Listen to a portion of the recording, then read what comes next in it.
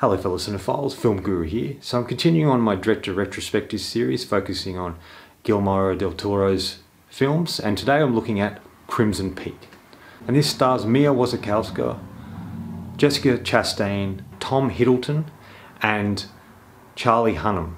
For those who haven't seen it, this film really focuses on Edith, whose mother dies when she's young but watches over her. She's brought up in a Victorian era. She strives to be more than just a woman of a marriageable age. She's ultimately an aspiring writer in the vein of people like Mary Shelley and Jane Austen and people like that. She really wants to tell stories, and she's really focused on a ghost story that she's writing. Ultimately, she becomes enamored with Thomas Sharp, a mysterious stranger. After a series of meetings and incidents, she marries Thomas and comes to live with him and his sister, Lady Lucille Sharp, played by Jessica Chastain. The naive girl soon comes to realise not everything is as it seems, as ghosts of the past quite literally come out of the woodwork. I really like this film.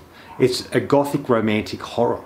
It's in the vein of classic ones and reminds me a lot of Mary Shelley's Frankenstein in its design and its look. It's ultimately just a normal sort of romantic drama film with ghosts in it. It's not a ghost film per se, it's just they're in it.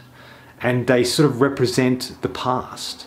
So whenever we see them, they represent regrets and things of the past, and I really like that. I think Mia does a fantastic job playing Edith. She's really believable, and her naivety is really great to see on screen. And you really believe she's this strong character, this strong-willed, driven character who wants to be more than everybody expects her to be. And I really loved that, and that character really drew me into the story. And she really tells the story of what happens. She really shines throughout the film, and you really get behind her as a character. I think Jessica Chastain's really great in this. First time she's really played sort of a real villainous, sort of dark character, and she's brilliant in this, does a fantastic job, and I love all of her scenes. And this is a great Tom Hiddleston performance. I don't think he's always brilliant, but this role really suited him and really felt like he was really this person, this Thomas Sharp, and I think he's fantastic to watch. Charlie Hunnam is solid in this. This is one of his better performances.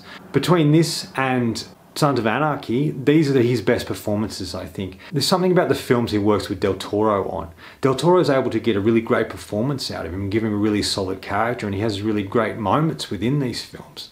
And he also worked with him again in Pacific Rim, and I think Charlie Hunnam is really solid, and if he gets the right role, he can give a great performance. I just thought the gothicness of this was fantastic. I love the design of the house that she goes to. I love the fact that there's this red clay all around the house, and when it snows, the red clay comes up through the snow. I think that's fantastic. I love the designs of the ghosts. They're sort of all red because they're, you know, filled with clay, ultimately red clay, and that's how they sort of come to life. Doug Jones did a lot of the performances here, and he's once again does a brilliant job.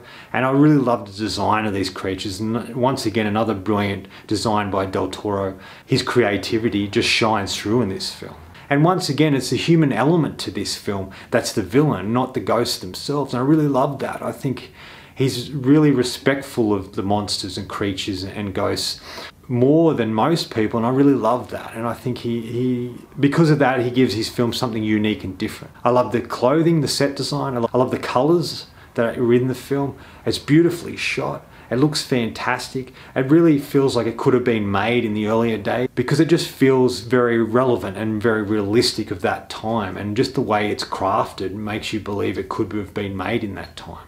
Yet again, it's quite violent in parts, but I think it just really adds to the story. There's something about the way Del Toro tells stories that I really love. I get drawn into them. I think there's really great colourful characters. I like the creature designs that he has and the way he goes about making films. Like, all of his stuff is beautifully shot and well thought out. And he just really feels like he's telling a original and unique story. There's some really great moments and scenes that stand out to me. One in particular is at the start of the film, after Edith's mother has passed away. She's lying in bed, and behind her is this long corridor. The camera's in front of her, and we just hear noises, and she sort of turns to look, and we just see this sort of dark ghostly figure just float in, and is standing at the end of this long hallway.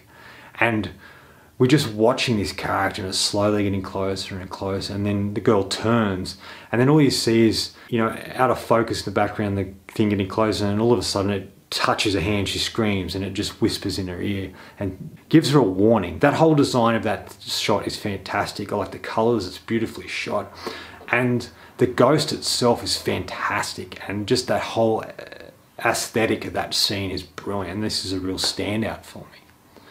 The other standout is when we first get to the particular house, the Sharp resident, and we get to see it and how it's sort of old and rickety, and there's a hole in the roof that the snow comes through. Each room is sort of dark and strange.